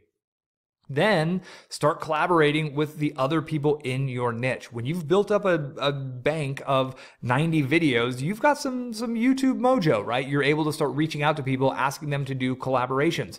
I personally prefer when I'm a guest on their show, because it's literally an opportunity for me to give value to their audience, and it's a way for them to introduce me to their audience. I very rarely have people on my show because it's kind of a leech the audience type thing. I don't really want to give my audience's eyes on people who I consider kind of fake. I get offers from fake gurus all day, every day, asking to be on my channel because they want access to you, my audience. And I say, nope, sorry, you got something to sell and I'm not letting you come on my channel to sell things to my people. Then when I go on other people's podcasts or videos, I don't sell anything.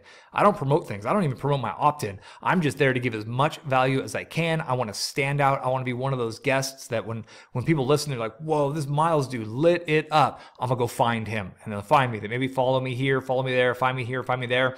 They'll find their way into my funnel. I don't need to promote it aggressively. I need to be the guy who's just helping move the boxes, right? And I'll do that on someone else's platform because it's great brand reach.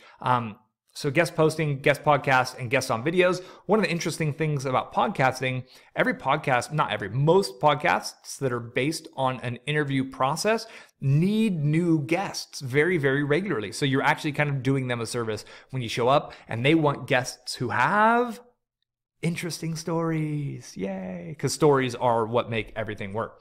Cool. That is the $500 approach. That is the bootstrap approach. You can grow it. That's how I grew it with this channel, this brand, now this product that you're watching.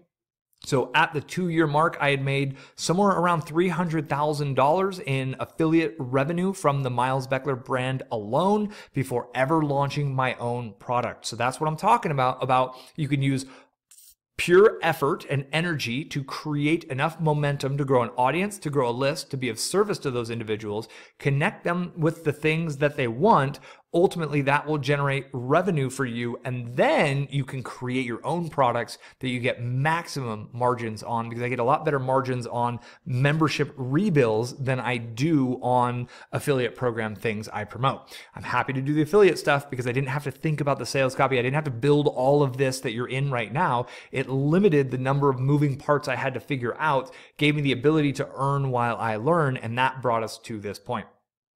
And let's get on to the $5,000 in the first year budget approach. So this is the pay-per-click approach.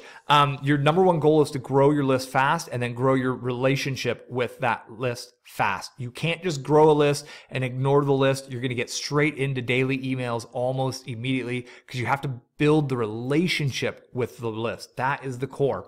So you're going to do a lot more split testing. Your energy is going to be focused on smaller things within the business, whereas the $500 approach, you're like, I'm just going to go put content, and you create this library. Here, it's like, I got an opt-in page and I got a bridge page, and I am going to geek out on those 2 pages until I get this thing converting at 50% and this thing converting at 75, 80%. That's the whole point. So you're going to use the Thrive Architect and the Thrive Optimize tools a lot more because you're so focused on those little conversion points, because it's ad, landing page, bridge page, they're on your email list. Now you follow up with them. So that's the key.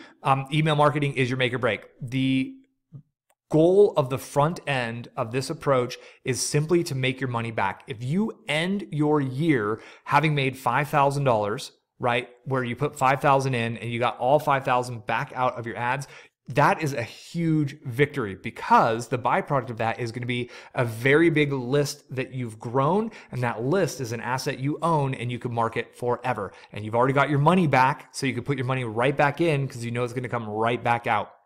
So really, your goal is to make a break-even funnel, said another way. That's the key. So the tech stack options here, the recommended WordPress funnel is right there on top, because I do recommend that. If you're going this route as an affiliate, you can use ClickFunnels. ClickFunnels works extremely well for the opt-in side. It's when you get to the fancier membership stuff that ClickFunnels is extremely limiting, when it has to start to tie into other third-party systems. But tying into the APIs of the email systems is super basic. It is $97 per month for something that's super basic, but for some people who want to really kind of minimize the learning curve, that actually is one of the approaches. So you can get access to that there.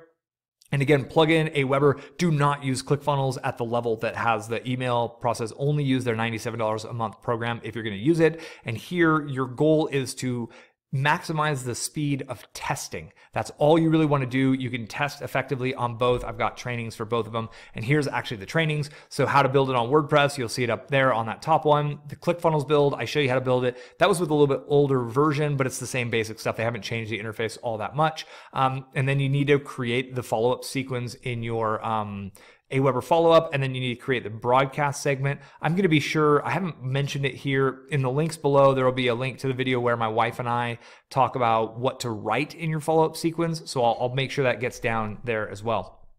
Before you run traffic, you need to create your lead magnet, your landing page, and get your follow-up sequence in your autoresponder. So this is kind of the opposite of the $500 approach. The $500 approach was get that content going, flex the muscle, get going. Here, you actually need somewhere to send traffic with an offer, a direct response offer saying, in exchange for your email, I'm gonna give you a result, right? That's your landing page.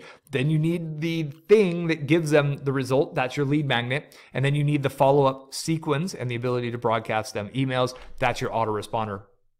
You're looking for one Big idea. Definitely. If you're going this route, go through the big idea workshop before you really dig in, because you need to come up with a compelling, curiosity inducing, super interesting tweak on the world, because most of your audience members have heard it all before and you need something that's unique so it will stand out as an idea that's worthy of them clicking on, worthy of them entering their email address for, and worthy of them consuming your content and even listening to you, right? If you don't have a big idea running through all of this, they're gonna be like, that's boring. I've heard that. Like, oh, you want to lose weight? Well, consume less calories and exercise more. They're like, that doesn't sound very fun. But if you're like, you want to lose weight, go eat more fat, and I'll show you how eating more fat can help you lose weight. Huh? Okay, what? Like, I'm here. What? I can eat ice cream and pizza and still lose weight? How's that work, right? If you can create that sort of a hook, the ice cream pizza loving person who wants to lose weight is going to be all ears, my friend, because it's so different. It's a big idea, but you got to be able to back it up with proof. We go over that in the big idea course. Anyways, curiosity plus a big promise is going to get you conversions. That's true. Like curiosity, when we get those emails with a curiosity inducing subject lines, like what? Like, I don't get that. How's that work? Click, right? You see the ad where it's like lose weight while eating pizza and ice cream. What? Like, okay, click. I'm on it. I want to see what this is all about. That's how you get conversions quickly with paid ads. Then your story plus the proof of others is really truly how you become real. If you notice, my whole kind of diatribe or moment on the soapbox about you have to have a story, you have to have created a result in your life, and then you need to help other people. Remember, that was in the beginning of the training. That's not what you do for the $500 approach. Everyone has to do that. So you still have to be sure you actually have helped yourself and you have the ability to help others accomplish and achieve a goal that they desire before you get started, because that's going to be the thread that runs through everything. Then you're into split testing, right?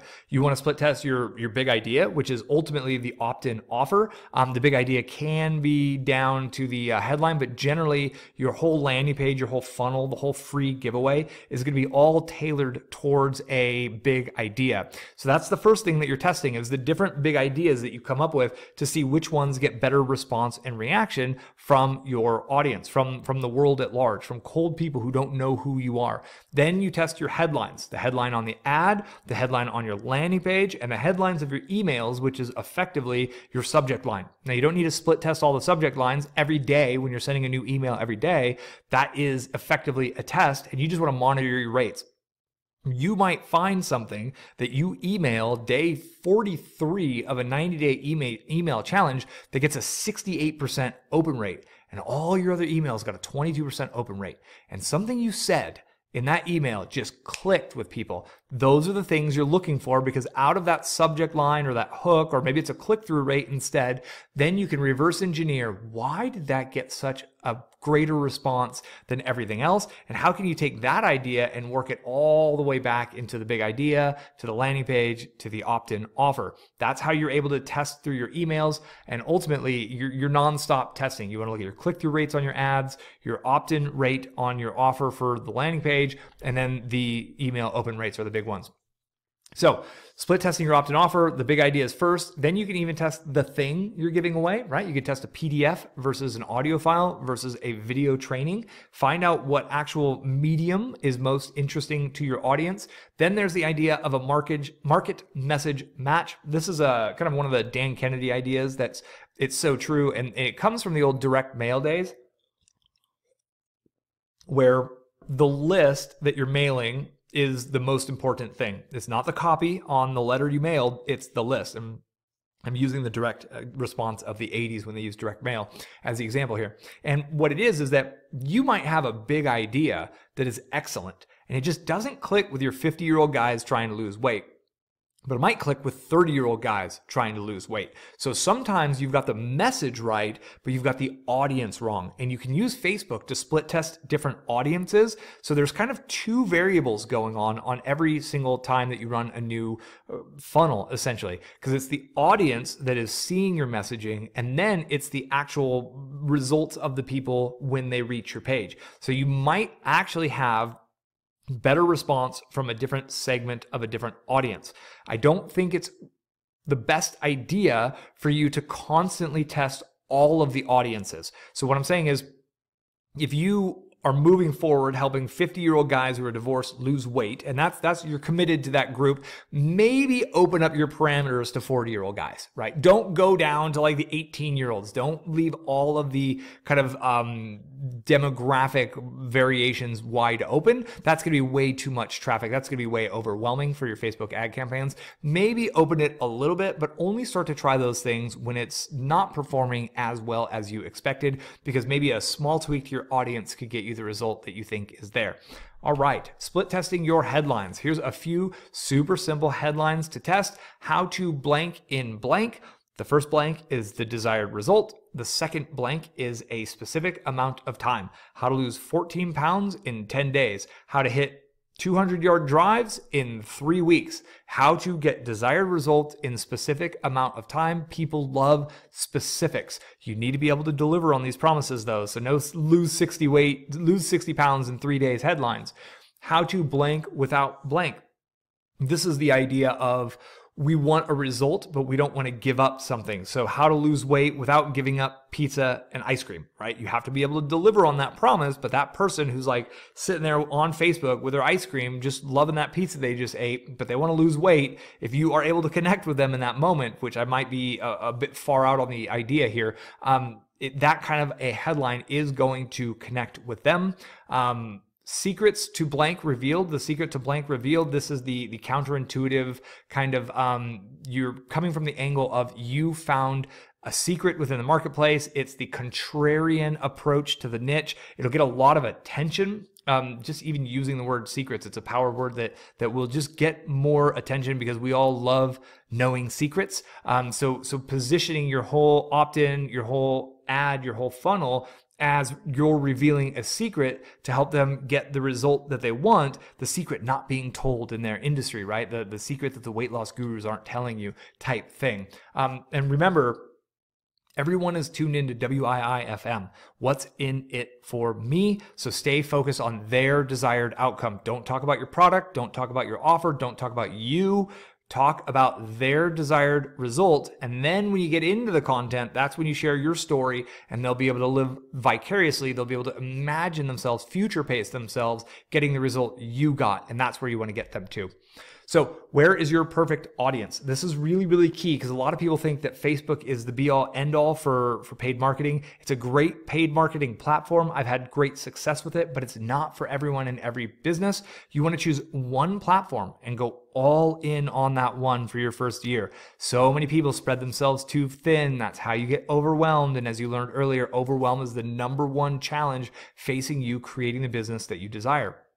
If it's anything to do with business to business, I would go straight to LinkedIn. So if you want to promote software to business owners, services to business owners, I would go directly to LinkedIn because that's where business owners are. They're looking for talent. They're building relationships. They're networking. That's where you want to show up in that situation. If it's a hobby or a lifestyle-based thing, Facebook is fantastic. You need to water down your promises on your Facebook ads. If they're aggressive promises, like even the words lose weight might get your entire account banned, right? If you say make money in an ad, you may very well get your entire account banned on that first ad. They will not warn you by any means. And with Facebook, Instagram's right there too. Lifestyle, fashion, there's jewelry, there's so many ways that can work. Google is great for problem solution.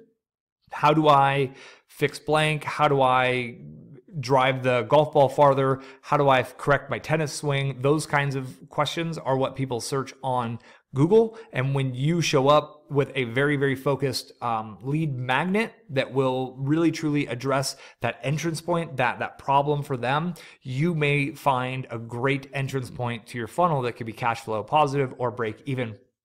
And in this world of the $5,000 approach, when you get one funnel that's working pretty well, it's kind of break even, you can look for other entrance points, right? So if the tennis analogy wants to go a little further, like how to, the backhand, there's the forehand, there's all the little aspects of the game, just like golf, there's chipping, there's driving, there's putting, etc. Those can all be different entrance points for your list, ultimately. On YouTube is great for anything visual, for how-to stuff, hobbies, DIY, but anything that can be shown visually can actually work really well on YouTube. I've got friends who do really, really well with YouTube. Compared to Facebook, they're getting much, much lower cost per click and cost per lead. Pinterest is heavily women. It's a little bit older of a demographic. Mothers and home and garden do really, really well on Pinterest.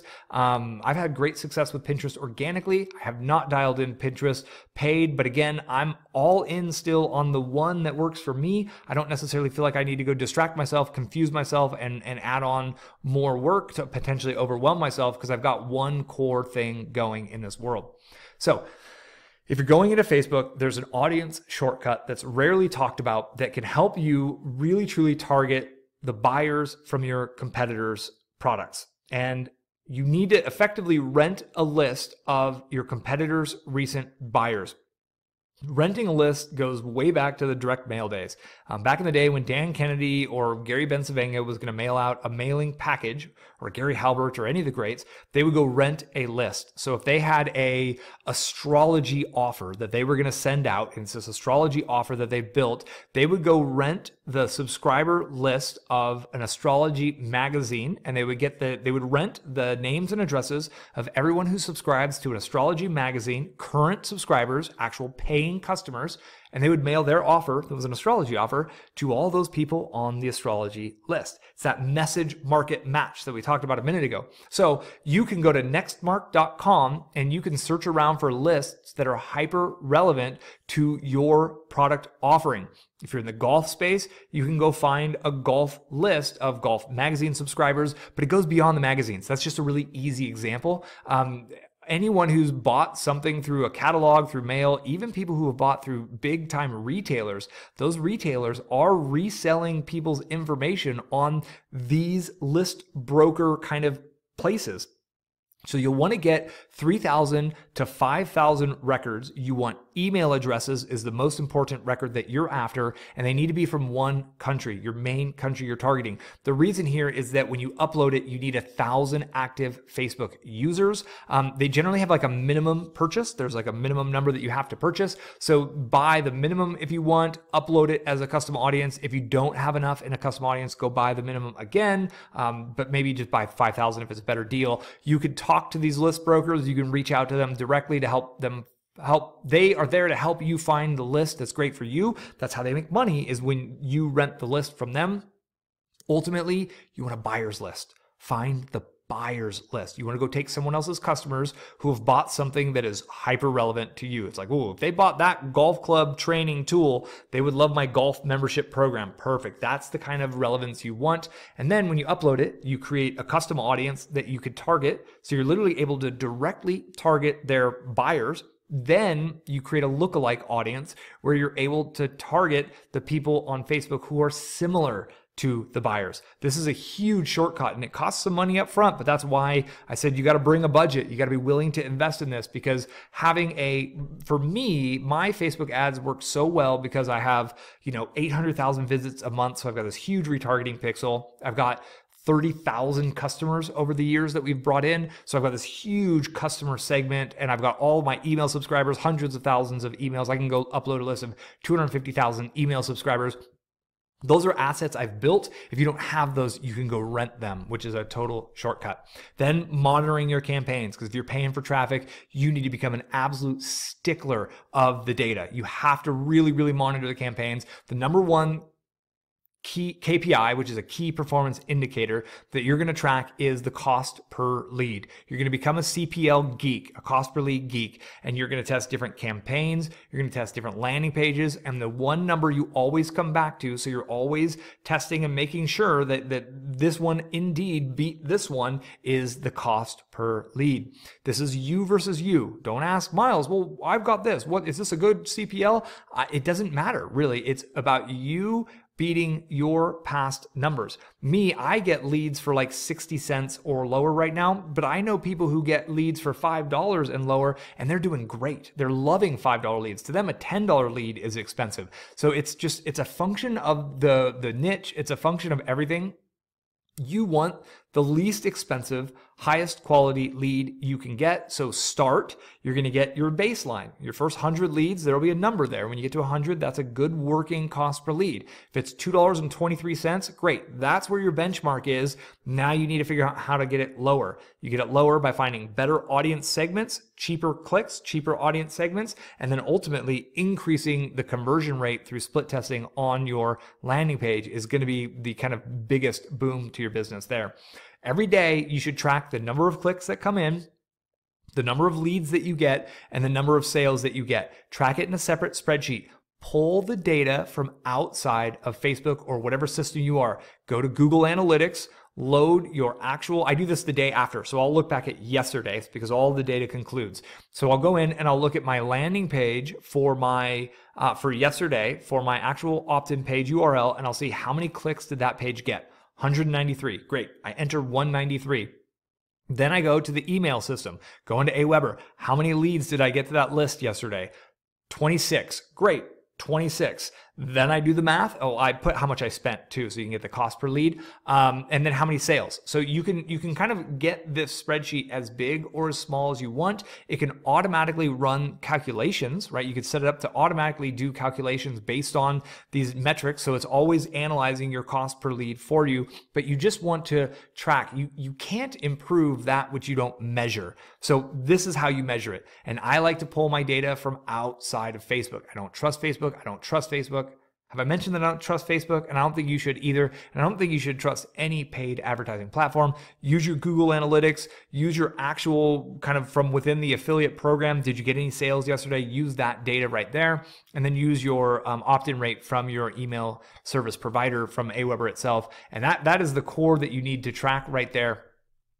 That's the growth. Then you email them over and over. That's the process. That's what you have to do. The job for you at the $5,000 kind of approach in the first year is to build your audiences, to essentially run ads, get clicks, get opt-ins, build relationships via email, and promote to your traffic the different affiliate programs, which is what we're talking about here in the monetize your traffic. So the next question, the logical question here is, where do I publish my affiliate links, right? Where do I actually put these links? So in the thank you page for the opt-in, the page they go to immediately after opting in, you could turn into what's called a bridge page, and you could have a link to the affiliate program there. I do not recommend that you hard refresh, meta refresh, or redirect people directly to the affiliate program. You want to take a moment, record a video where you introduce yourself. You let them know that the free thing they just requested is on its way to their inbox. You can then let them know that you've got some helpful emails showing up in the next couple of days to help them further solve their problem. And by the way, if they want the shortcut that helped you go from zero to hero, click the green button below and learn about the best product in the market to solve whatever problem it may be. Super short, 90-second video, 2-minute video, could be done on your cell phone. You're going to test these over time. Then you can put your affiliate links on the lead magnet delivery page. So when they click from the email to go get the lead magnet, you can have it there if you choose. I don't run that one, but it's possible. Inside of the lead magnet is probably where you're going to get the best clicks. So the idea of in the 7-day boot camp to lose weight for men over 50, on day 4, when you talk about green smoothies, like that link is going to get a lot of clicks over to Organifi for you. In your autoresponder, so the follow-up emails that come out afterwards, and then in your daily broadcast emails. And of course, I'm not saying to email offers every day. I hope you didn't assume that. Jab, jab, jab, right hook, give value, give value, give value, make relevant offer, give value, give value, give value, make relevant offer. It's always that approach. Testing the different affiliate offers. So you can test different offer types, low ticket products, physical products, trial offers, see which ones get you the best front end conversion, and then see which ones get you the best rebill conversion. And you want to find that balance that works best for you. You like lots of front end conversions as long as they're actually paying the bills and get you long time conversions, because a bunch of commissions on dollar trials that don't turn into rebills is not actually going to be something you could build a business on. Test different URLs for the same product. When you go to the affiliate resources page, oftentimes they'll have a webinar, a video sales letter, and a text sales letter. So it's one product, but there's many entrance points that they've created for affiliates to use. Test the different entrance points. Use tracking in your URLs. See if their text letter outperforms their video sales letter. See if their video sales letter outperforms their pre-recorded evergreen webinar. You don't know what's going to work best for different markets, different audiences, so test them and let the data guide you. Create separate bridge pages, and Pretty Links plugin, I'm going to tell you about that in a second. So the different bridge pages is essentially like they opt in, they get to your bridge page where you have a video introducing the number one product that helped you get the result. Well, you do that 2 times over and it links to a different product each time. I would mention what the product is. So in your bridge video, you're saying essentially, one of the biggest things that helped me lose the weight was getting on the green smoothie kick. And if you want to know my shortcut to making the best green smoothies, click the green button below to learn now. So that's page 1.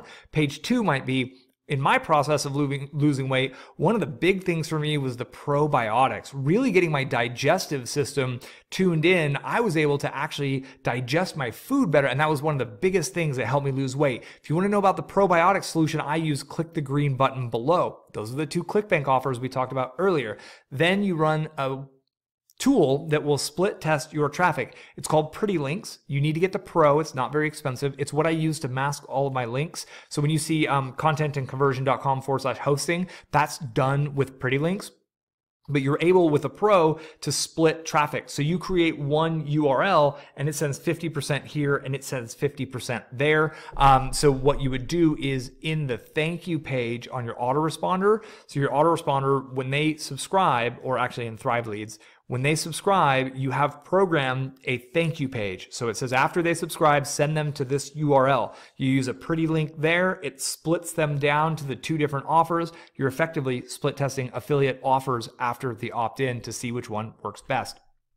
Then, how do you increase conversions? You are not at the whims of their conversion mechanisms. You have the ability to add value to their conversions, to their sales cycle. And the more value you add, often the better conversions that you'll get. So you can have your readers, your subscribers, your audience, and your traffic send you the receipt for buying the product in order to get something special from you.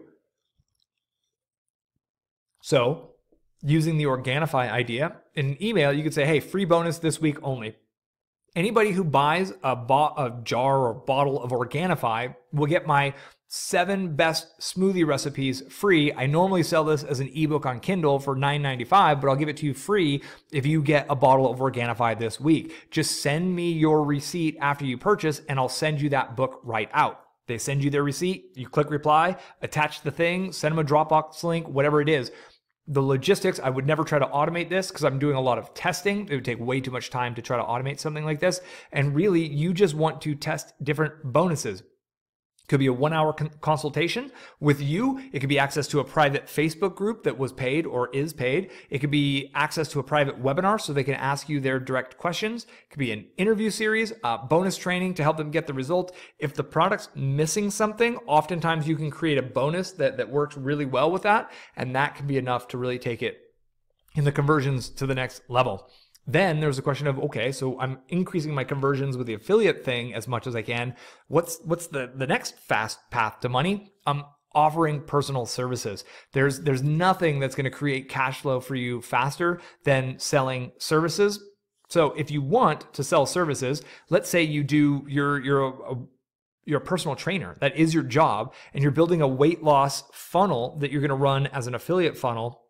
But ultimately, you'd be willing to do one-on-one coaching with them, right? You'd be willing to do your normal job with them.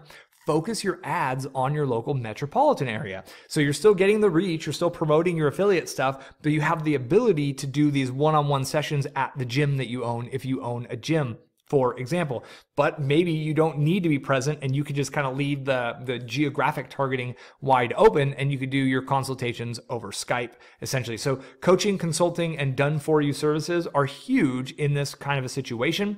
This allows you to keep focused on building your core asset, the email list, with a nice, neat affiliate marketing funnel on the front end, and then you're really maximizing the revenue on the back end once they hit your email list with your services. Really powerful way to kind of bump up that income And this warrants the discussion of the front end of your funnel versus the back end. Your ads are rarely going to be profitable on the front end. They're just designed to create enough cash flow for you to get your investment out so you can go put it right back into more ads. So you get this nest egg of $1,000, right? You have $1,000 that I can run at any one time in ads. Well, I put it in and it comes right back out because I made enough sales. So I put it right back in again. And it's like, how many times can you move that $1,000 back in to your marketing funnel, into your paid advertising each month? The more times you can cycle that, the more leads you're going to get. You always get your same money back, but your leads grow and you make your money on the back end of the funnel.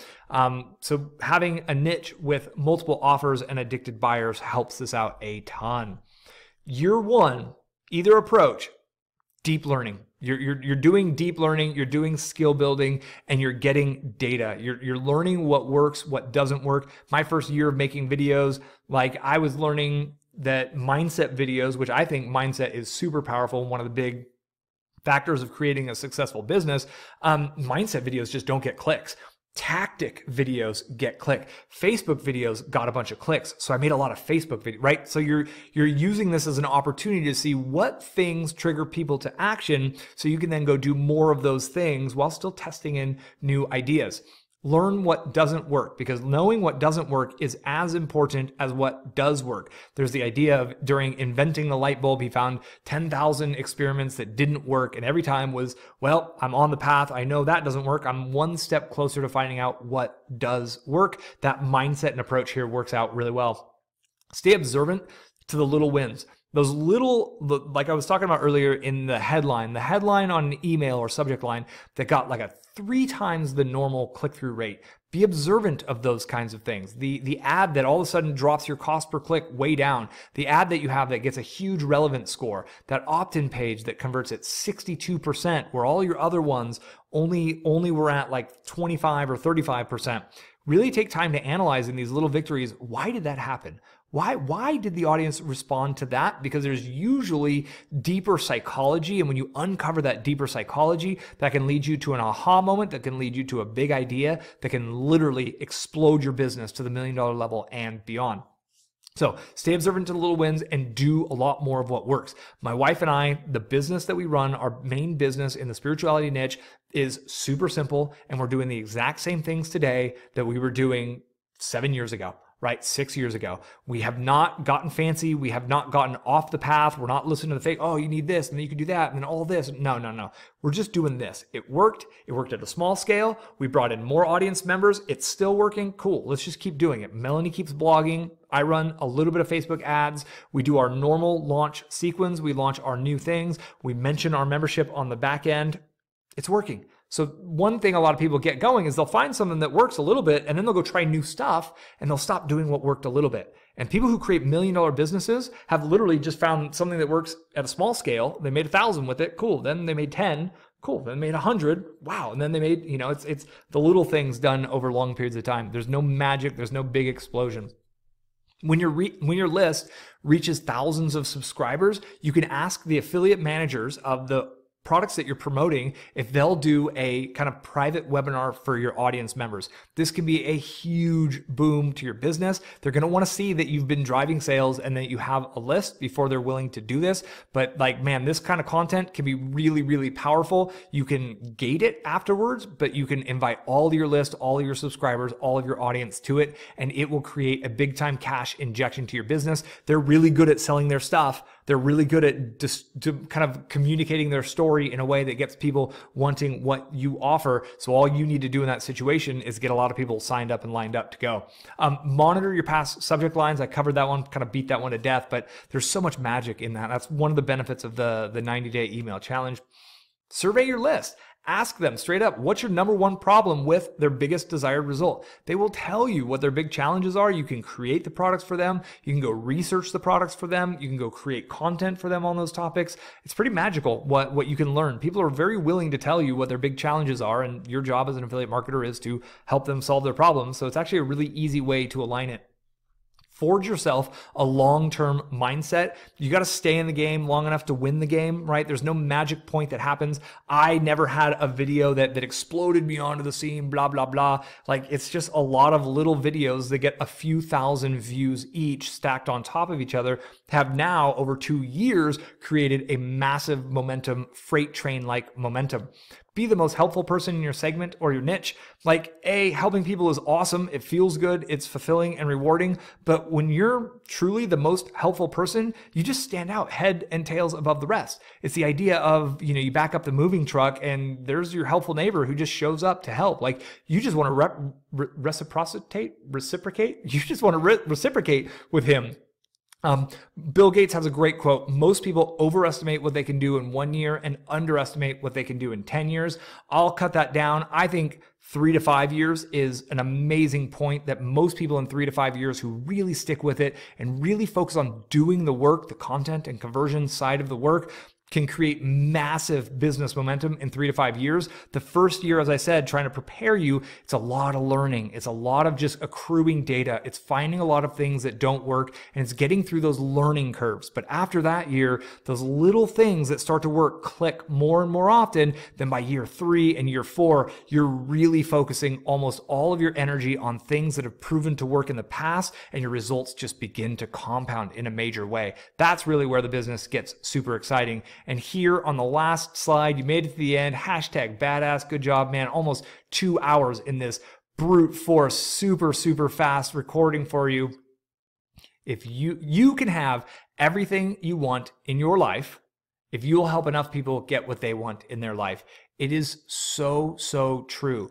Put their needs first, put their goals first. You will be amazed at what you can create when you focus your energy on being of service to others, really truly help them achieve their goals. They will be your best social media marketers for you when you really stand in that light of being the most helpful person to that audience. Find a little underserved audience and go give lots and lots in value to them. You'll be amazed at what you create. I thank you for your time. Thanks for watching this video. If you have any questions about the video and the training, you can reply here below. On that note, I'm gonna cut it. 2 hours. Good on you. Thank you very much for your time. I look forward to connecting with you on the next training. Until then, be well, and remember, go give value. Be of service. You are their problem solver. When you really own that, you'll be amazed at what you can create. All right, cool. Till we see you again, catch you on the next video.